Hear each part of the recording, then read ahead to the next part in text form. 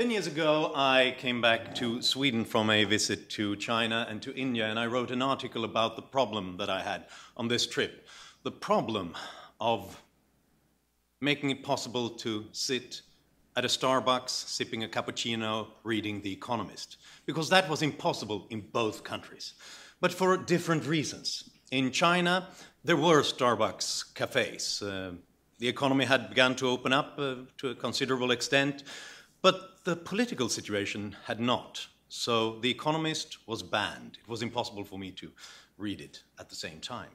In India, I could read The Economist or basically anything, because an open political system with free speech made that possible. But I couldn't do it in a Starbucks because of the extent of regulation, import barriers, and license requirements that made it impossible for Starbucks to operate in India.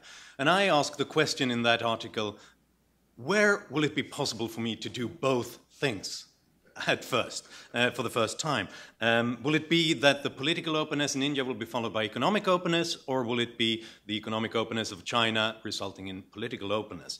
Well, the results are in. Recently, when I visited India for this documentary, I could sit in a Starbucks, one of many Starbucks now. They expand aggressively in India right now, and I could drink a cappuccino. That's one of many reasons why India is very interesting to me, this combination of democracy and economic freedom. Now, there's been a lot of hype recently about the new Indian-born CEO of Google, who now joined the ranks of other Indian-born CEOs in businesses like Microsoft and Nokia. They suddenly seem to run Silicon Valley. And that's one aspect of this story, but it also, in a way, just makes us recall that old saying. A parliamentarian who asked the then Prime Minister Indira Gandhi, why is it that Indians seem to succeed everywhere except in their own country, India? Why is that? The moment they go abroad to a more business-friendly place, to a more open economy, they do incredibly well. Why does that not happen in India?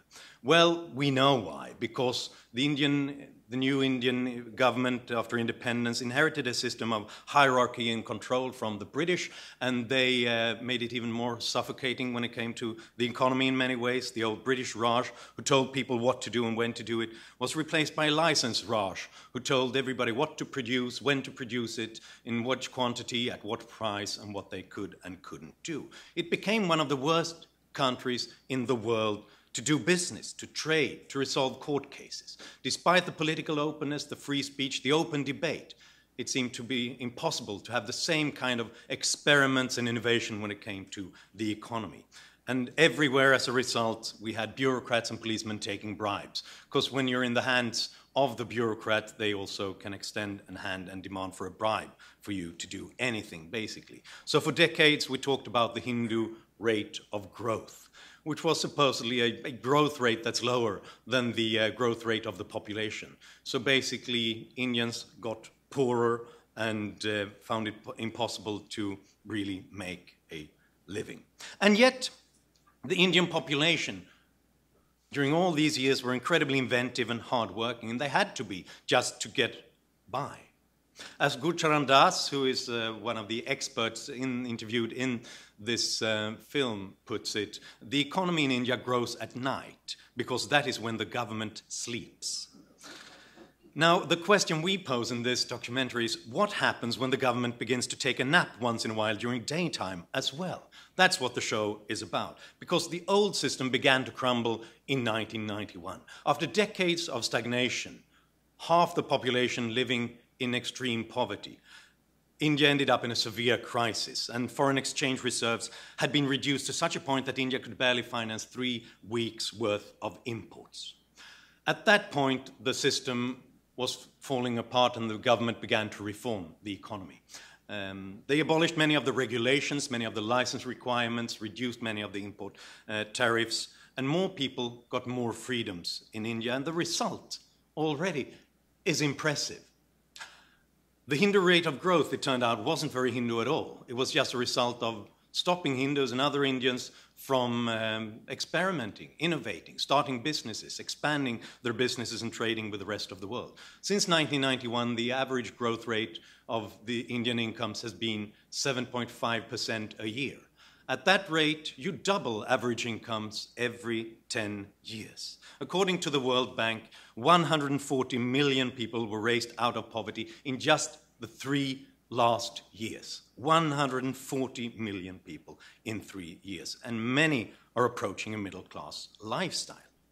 The reforms are still very patchy. The speed is slow. This has not happened everywhere, not in all sectors, not at all. But there are now new openings, and people who rapidly exploit those openings when that happens. As the great philosopher Leonard Cohen puts it, there's a crack in everything. That's how the light gets in. You can tell the Indian story from different angles. You could talk about the IT service industry, the Infosys, the Wipros, the Tata services companies. You can talk about Ford's 400-acre factory in Gujarat, or Foxconn, who now plans to invest in some a dozen mega factories in India. But the angle we chose for this film is another one which we also think tell this story in an important way, and that's more of the grassroots capitalism. All those individuals, all those millions of Indians with energy and entrepreneurial talent who get used for that talent only now when the system really begins to open up. Like the 25 million street vendors who were not legally recognized as formal business owners until a few years ago, and therefore could be harassed, stopped, blocked. They couldn't attract capital, they could never expand, they couldn't build real stores, and so on. I'll mention 2 of those stories, expand a little bit on 2 of these stories, because I think they're important in their own right, but also because there are a few excellent recent Cato papers that gives you a background to these stories if you are interested in following them up, and those papers are out there as well. One of them is Madhusudan Rao, who is a Dalit, once considered untouchables, on the lowest rung of the caste system. You couldn't even touch them. Worked in the dirtiest, most dangerous jobs in agriculture, in sanitation, and so on. The social transformation that begins to occur when we have urbanization, when we have markets, when we have competition, might have the biggest and most important effect for people like that.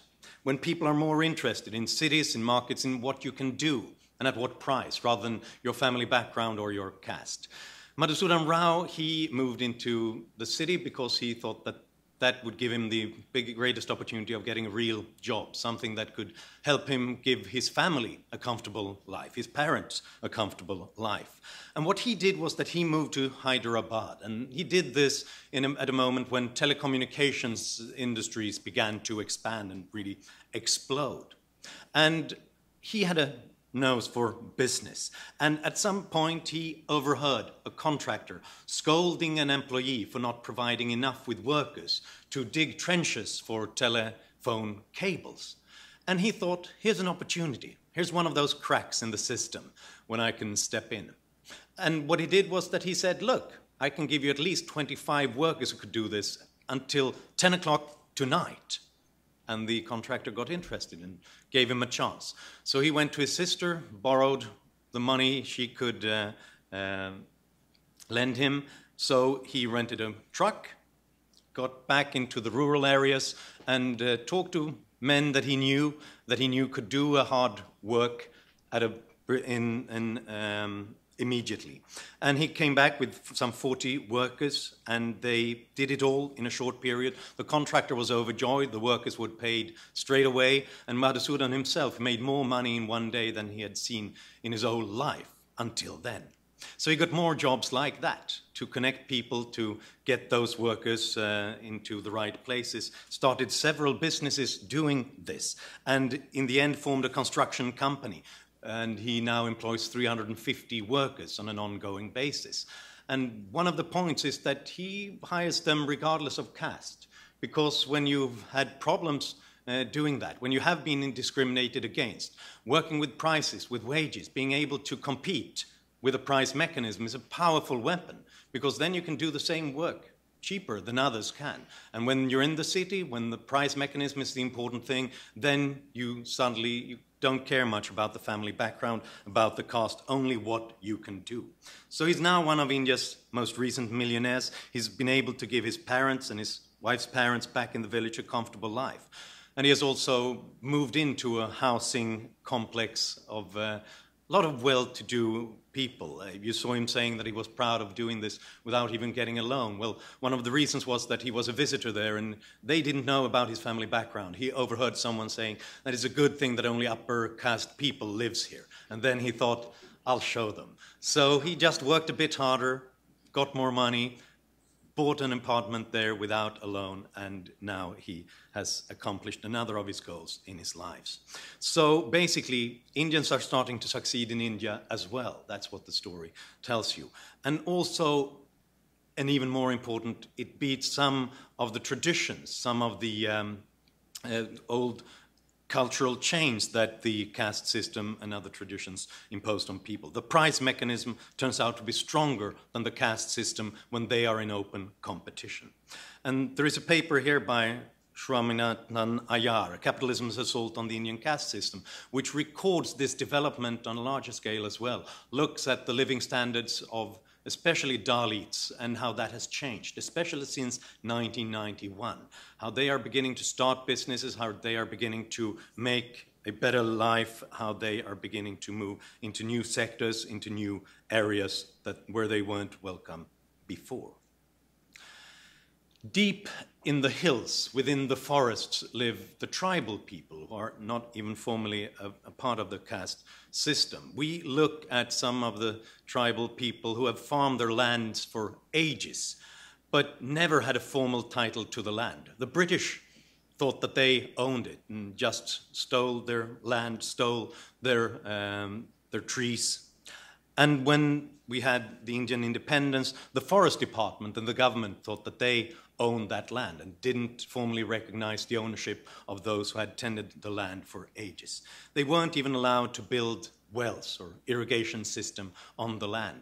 And they had no economic incentive to do this, because if they did, the moment they got their farms, their agriculture to work, well, someone else could step in and confiscate the land. They could uproot the crops, which was, of course, a breeding ground for corruption, because then the police just stepped in and said, or the government authorities stepped in and said, if you don't pay us, we'll take this from you. So they had to think short term, not because of cultural reasons, not because of ancient traditions, because they didn't have a safe property right in their own land. They had to take what they could, briefly, because they didn't know about what could happen tomorrow. So the lands were often depleted. They often cut down the forests if they could make a living in the short period because of that.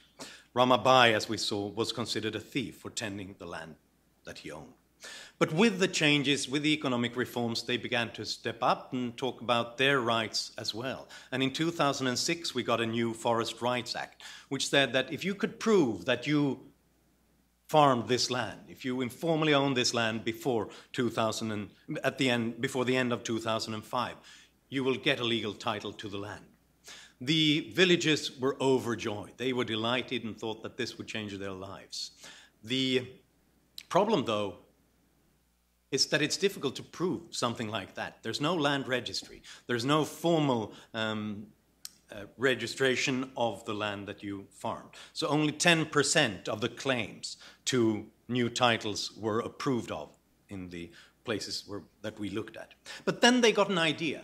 What about using new communications devices, new technologies to try to prove our claims? They use satellite imagery. They used Google Maps, archival satellite maps that could prove that this land was farmed before 2006. And then to show which section of this land was held by a specific individual or a specific family, they used handheld GPSs and walked along the land and showed this and superimposed this on the satellite imagery and returned those maps from the village to the government authorities. And not just 10% of the claims, but 90% of the claims were then approved of. And as a result, many of them now own even formally, the land that they always owned in an informal way. So they can begin to build wells, they can invest in better crops, they can invest in irrigation, safe in the assurance that they will own the result and reap the rewards of those long-term investments in the future. And lands entirely depleted under the Forest Department is now being regenerated in a lot of places around India. There's a paper on this, an innovative approach to land registration in the developing world, that you can pick up on your way out of here as well, by Peter and Clayton Schaefer, that looks at this process, how new technologies and the intersection between new technologies, new ownership rules, and civil society groups, how they now make property rights a reality for more people in India and other emerging economies. So there are success stories, and we like to present them because it shows you what is possible. It tells the world about the potential that was there all along in India. But India still has a very long way to go, as Ian pointed out here in the beginning. Plenty of regulations are still in place. The labor market is very regulated. The courts are clogged. The government of Prime Minister Modi is making all the right noises about being more business friendly, opening up opportunities for ordinary people to engage in business and entrepreneurship and trade. They have set the goal of being at least one of the 50 best places in the world of doing business, according to the World Bank Doing Business Index. And that's a great goal. It would be a tremendous achievement if that happened. But presently, India is at place 142 out of 189 countries. So there is a long way to go before they're even in the best half of the countries in the world. And it gets much worse if we look at a few specifics that are important for businesses if they are to expand. When it comes to approving construction permits, India is the 184th country out of 189. When it comes to enforcing contracts, it's 186 out of 189 countries. So that goes to show why India succeeds when it comes to the different service sectors. IT services, yes, you don't have to build large, huge factory complexes. You don't have to have access to ports and very smooth movements of big goods to new cities and to other parts of the world. But if you want to unleash the manufacturing industry, if you want to open up the farming sector as well, then you need to deal with those micro reforms as well. 1 million youngsters join the labor force every month, and they can't all work at IT service industries in the big cities in India. They're also often unskilled, and they need something else. If you look at the Fraser Institute's Economic Freedom of the World indexes, you can see tremendous forward movement when it comes to India. In 1975, India scored only 4.5 out of 10 in the index, where 10 is the most economically free. Now it's 6.5, and that's a big change. That's like going from where Zimbabwe is today to where Vietnam or Thailand is today. And that's a great achievement in itself. But it still only makes India 110 out of 152 countries. So a lot of things have been done, and that's why we can see these achievements. When there are cracks in the system, the light gets in, people can start to do things. But we need more cracks, and all those barriers to businesses, to trade, to the human achievements in business and culture must come down as well.